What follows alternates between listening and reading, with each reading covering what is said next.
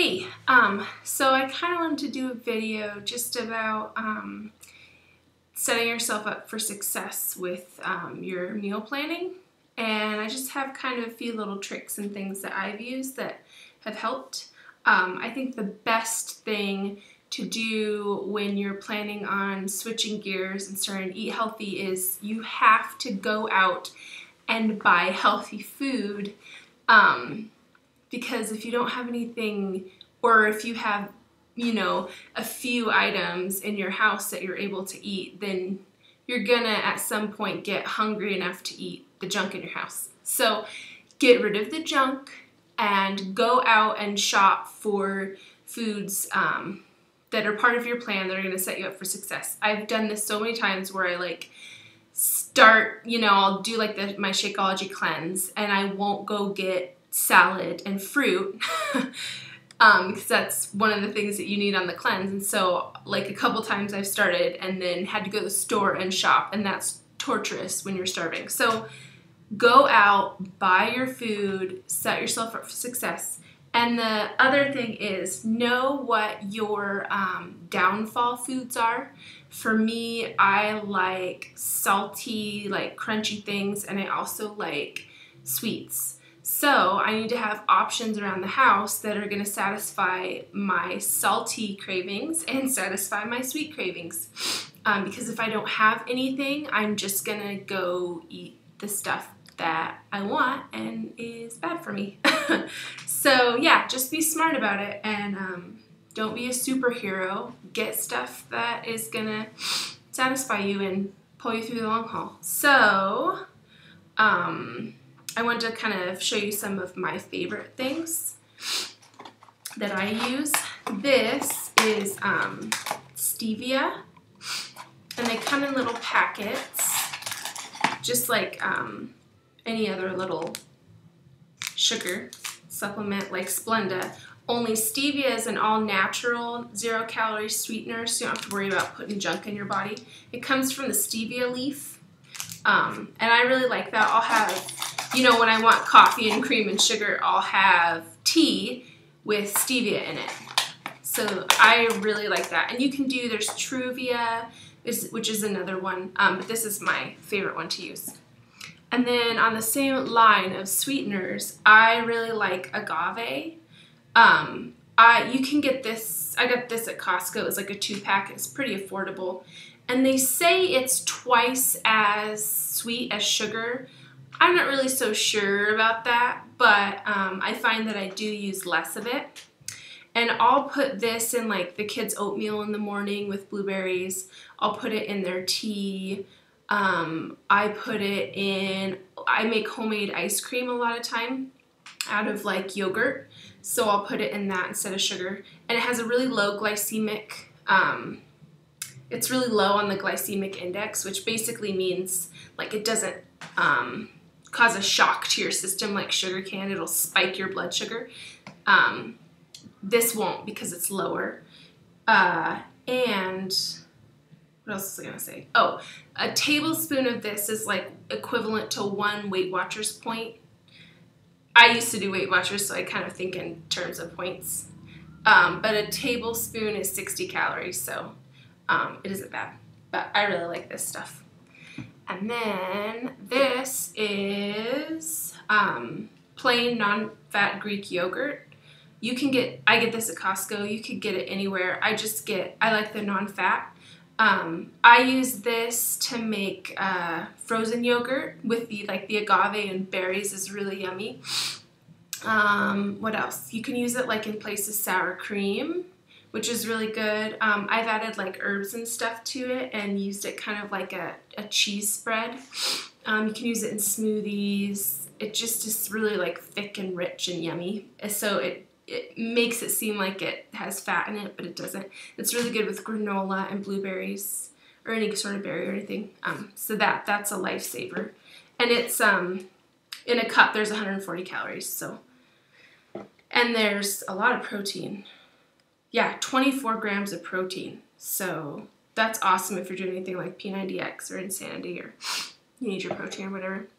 Okay, so this next one, I ran out. I need to buy more, but it's the PB2 You might have heard about it.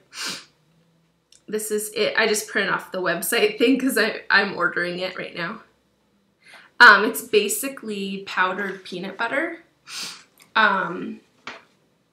Only it's way lower in fat and calories. So I'll add this to like my Shakeology. I add a scoop in, and then I'm getting the flavor profile of the peanut butter without all the fat and calories.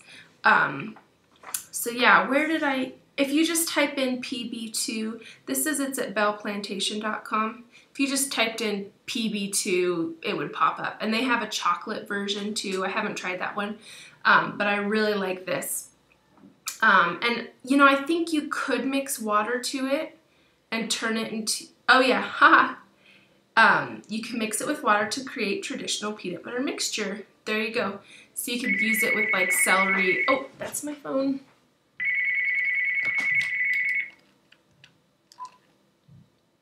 There we go. Sorry. So you could use it like, with celery or on a sandwich or whatever you want to do. Okay, sorry, I had to splice out the, oop, there I am. I had to cut out the phone. I forgot to turn my answering machine off. Okay, so the second to last thing, I love these tortillas. They're really high in carbs. They say low carb right there. They're really high in fiber, low in carbs. They have 18 grams of protein per tortilla.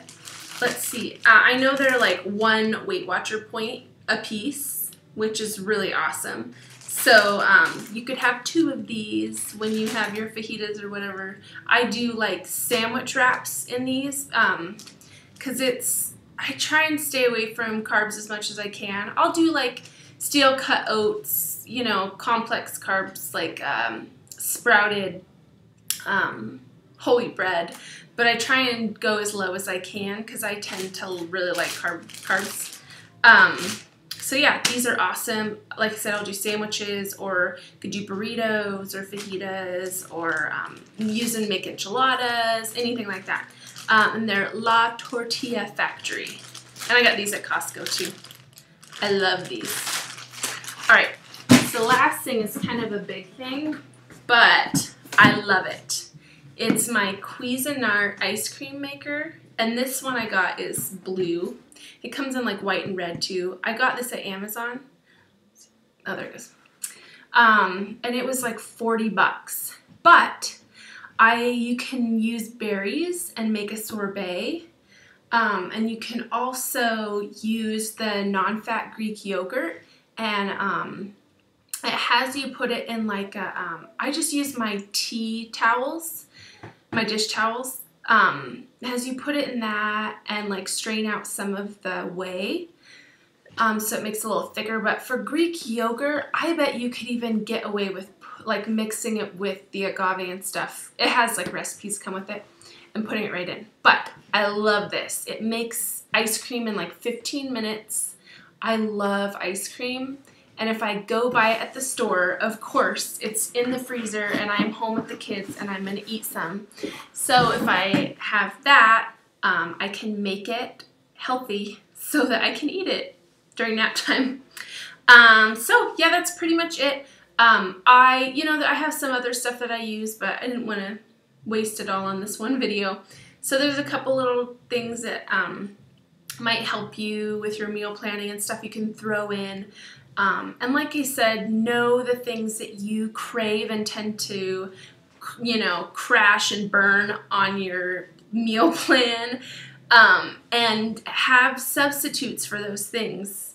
And that's going to be something that will set you up for success. Also, like Sundays, I try and make a few like salads and meals and stuff and put them in the fridge so that they're ready during the week. If I'm like in a hurry, I'm coming home and I'm starving and I need something, I can just pull it out. So, have a few things in the fridge that you can pull out.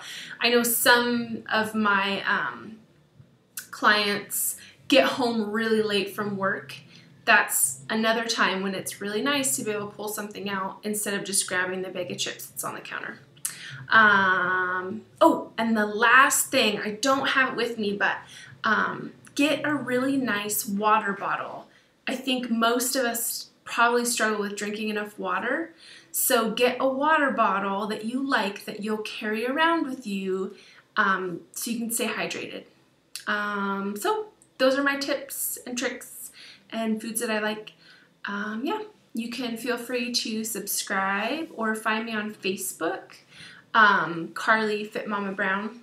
And you can also go to fitmamabrown.com. I have other videos and just information and yeah, motivation, encouragement for getting healthy and losing weight. Okay,